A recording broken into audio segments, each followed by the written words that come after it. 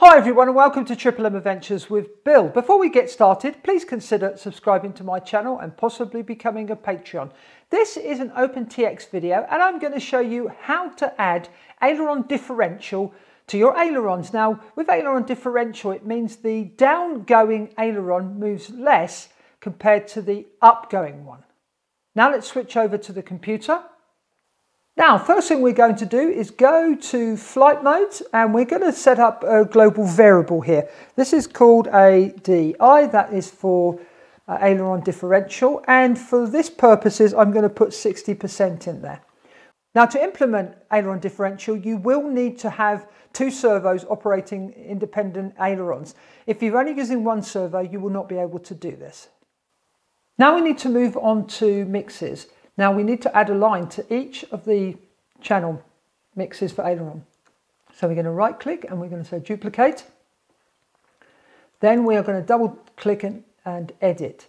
So here we can just type in, if you want to, left aileron, and the GV we're going to pick up is global variable 1 and that is a positive figure.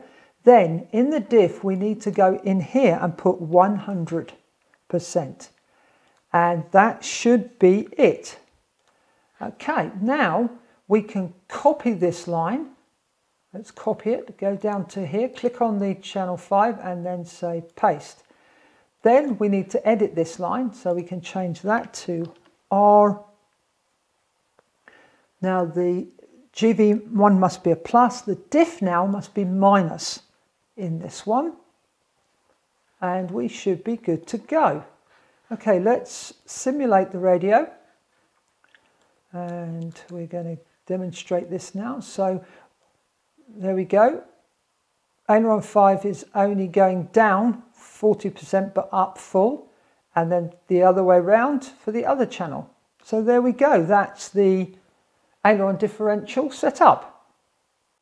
If you found this video interesting, please give it a thumbs up. And if you have any comments or questions, please leave them in the comments section below because I'd love to hear from you.